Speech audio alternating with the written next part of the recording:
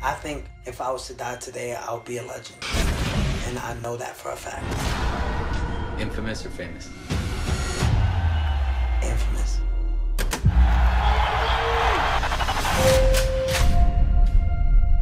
We got Tekashi 6ix9ine in this bitch. How you doing, bro?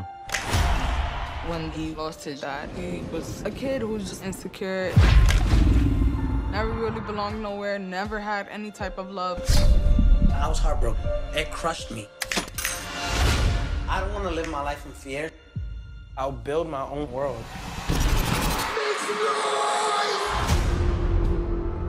He was a genius in knowing how to market himself.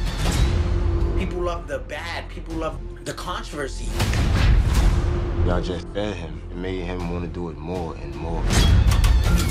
It's like a fetish. They don't like something, but they can't stop watching.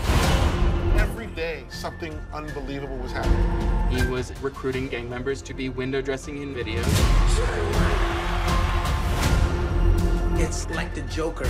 He's the bad guy, but you just fall in love with him. You can't really blame people for being tuned in. It's fascinating to see what the worst person on earth is going to do next.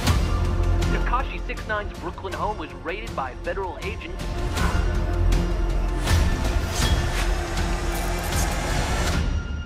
Are you gonna stand tall for it, or you gonna fall for it? 1, 2, 3.